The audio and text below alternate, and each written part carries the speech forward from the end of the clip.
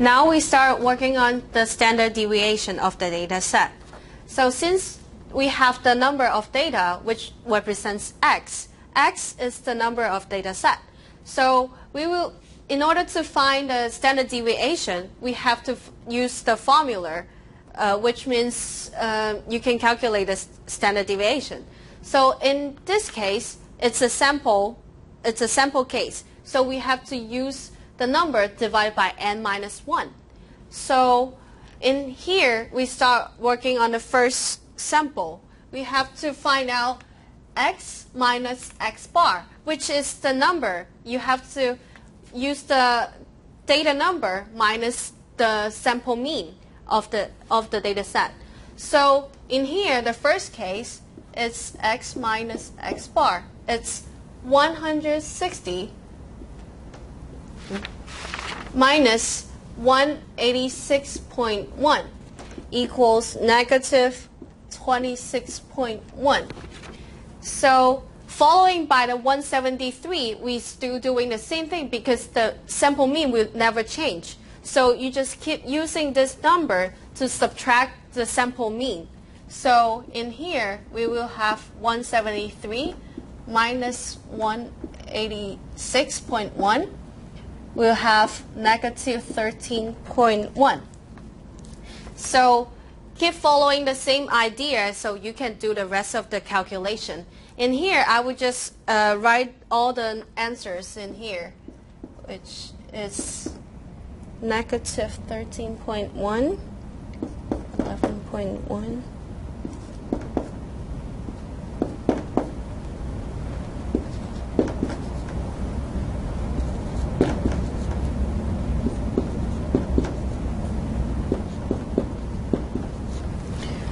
So now we have to do the calculation of the square root, the square. So we will use the same number we got from here, x minus x bar, and square to the square, power of 2. So in here, you can use your calculator, put in 26.1 raised to the power of 2, or you can use 26.1 times 26.1.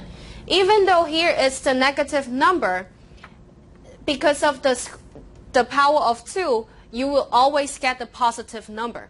So you can do it in either way, either 26.1 raised to the power of 2, or 26.1 times 26.1.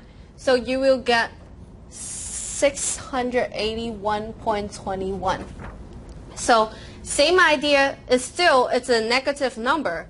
So after the square, you will get a positive number. So you will have 13.1 raised to the power of 2 in your calculator, or 13.1 times 13.1. Then you will get 171.61. So follow the same idea. Every number in negative, you raise to the power of 2, it will always become positive number. So you can ignore the negative sign in your calculator. So follow the same idea. You can do all the calculation. So we will have 120. We'll have all the answer on your answer sheets.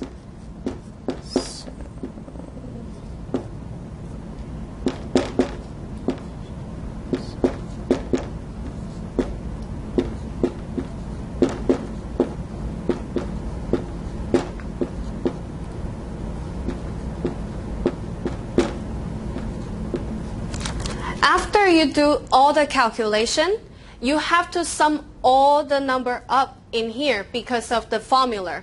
The formula needs to use the square root of the sum of data set minus x bar to the power of 2 and divide by n minus 1. So you have to add all this number up, so in order to get the first answer of the equation.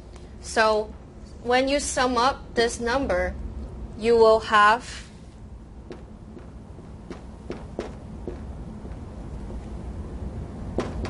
3,400.9. Now we're gonna start doing on the standard deviation. Followed by the formula, we have to plug in all the number. Since we got the number of the total number of the sum of x minus x bar to the power of 2, so we're gonna plug in this number to the top. So we will have the standard deviation equals to the square root of 3,400.9 divided by n, which is 10 number of the data set. So this is 10 minus 1 because we are working on a sample data. So in here, we always need to calculate the inside first. So we start doing this calculation. So 3,400.9 divided by 9, we will have 377.8778. So at this time, once you finish the inside, so you can start work on a square root. So square root of 377.8778, we will have the number roughly, it's 19.4390 . So we will have a lot of different number at the end. However, since we start for the whole number, we will leave one decimal place for this answer. So our final answer will be round up to 19.4. However, you should always follow your instructor.